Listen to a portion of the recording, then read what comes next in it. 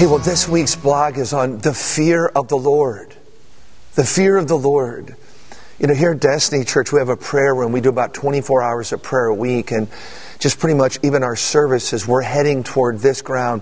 Lord, we've been praying for over 2 years. Build a habitation in the St. Louis, Missouri, Illinois area. I do live in St. Louis, and we've been like vibing out, like we've been praying. Intercessors have been rising saying, fear of the Lord. And here's the scripture. In Psalm 112, it says, praise the Lord.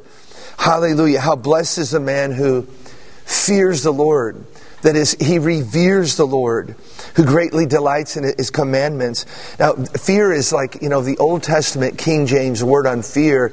Most people don't want to hear about that, or the terror of the Lord. But it actually means if you revere God. Where are the people that live with reverential awe? The replacement of fear in modern English is reverential awe of who you are, God, and what you do.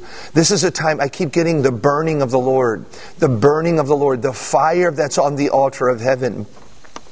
See, I think the fear goes with the fire and the fire goes with the fear, or the revering of the Lord. This is a time to begin to cry out to the Lord and say, God, we need your fire, but we also need a real dose of the fear of the Lord. Would you come to my church, Lord? Would you come to my city, God? Would you begin in the bi-state area of Missouri, Illinois, to begin to spread out your fear, the reverential awe of who you are, Lord, and what you do? Because that's when men will run to the altar. That's when businessmen will understand the real Joseph company of how to spend their dollars. The profits we did for the honor of the Lord. We're not just making money.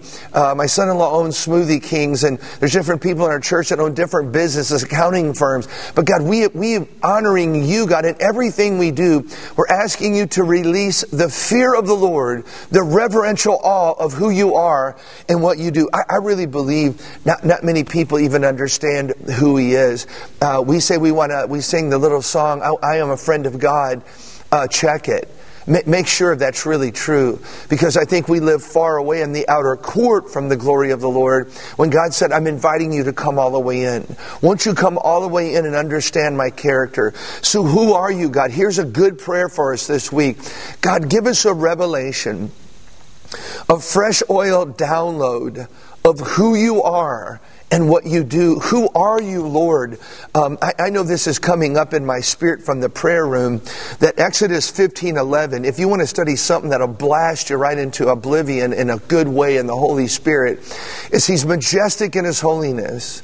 He's awesome in his praises, and he's still working wonders. Think of these three things in the knowledge of the holy. He's majestic in his holiness. His splendor is actually in his holiness. He's awesome in praises, or the splendor that he has. It makes him so awesome. It's beyond his holiness, or next door to his holiness. And he's still working wonders. See, the knowledge of who you are, Lord, and what you do will change the American church. It'll change the devotional life of every American believer. Again, if you look at the three courts just in a general way from the Old Testament, you've got, well, I'm saying after 26 years of traveling on the road, I mean, check this in your heart, that most American Sunday morning church services are Saturday night. 80% of all that activity is outer court. It has nothing to do with touching the Lord.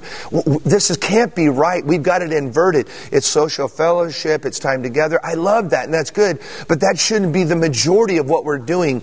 Is there any place in a 30 or 40-minute worship service that we allow 8, 10, or 12 minutes for the Lord to touch his people, and we leave space for his people to touch him?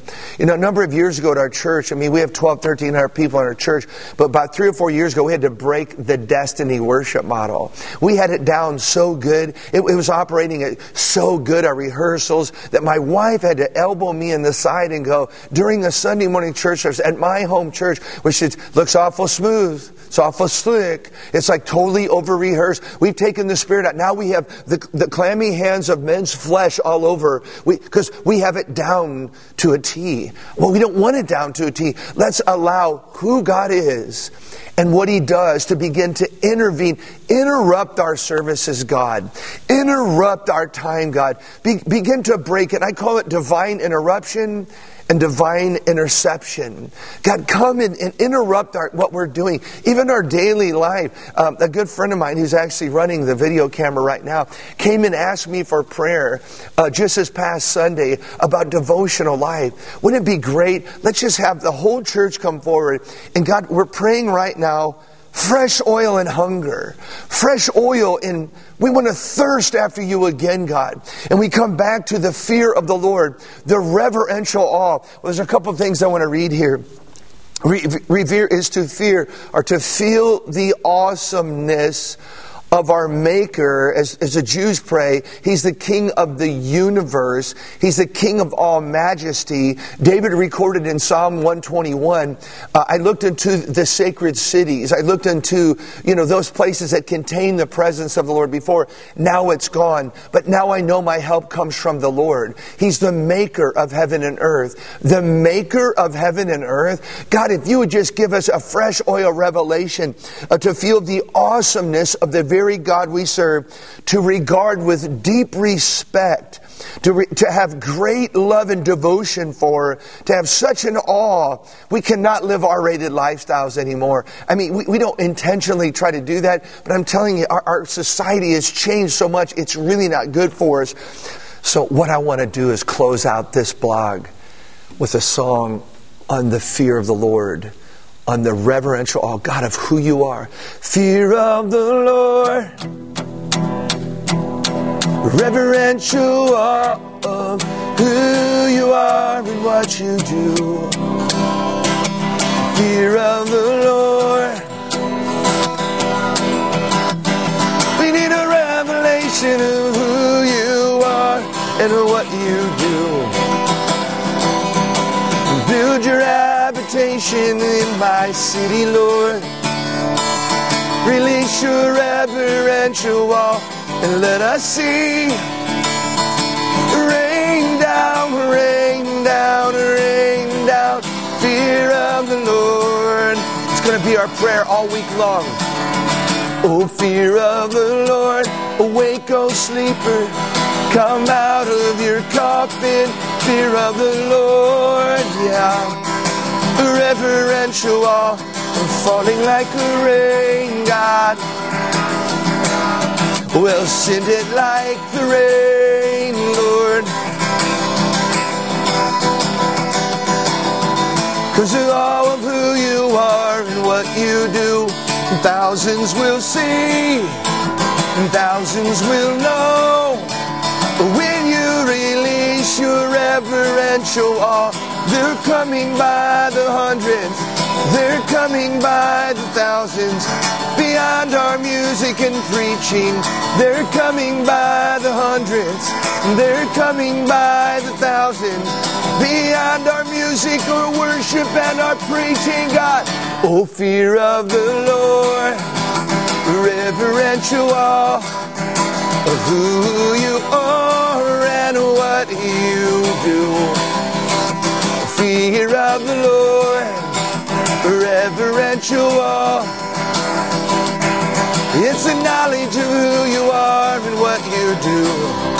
We pray for our churches. We pray for our cities.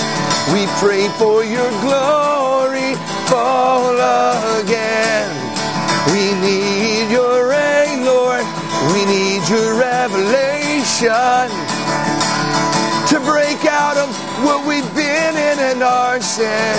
Oh, fear of the Lord, oh, reverential awe, oh, of who you are and oh, what you do.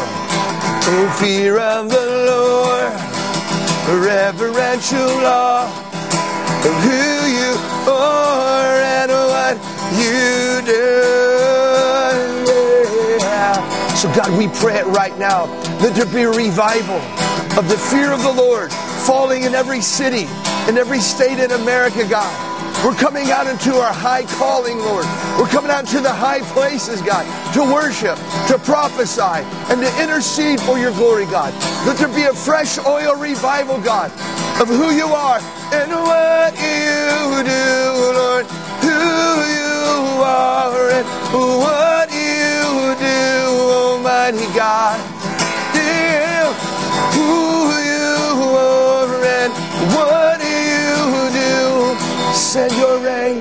Send your rain, send your rain, send your rain, send your rain, send your rain. Thank you, holy God.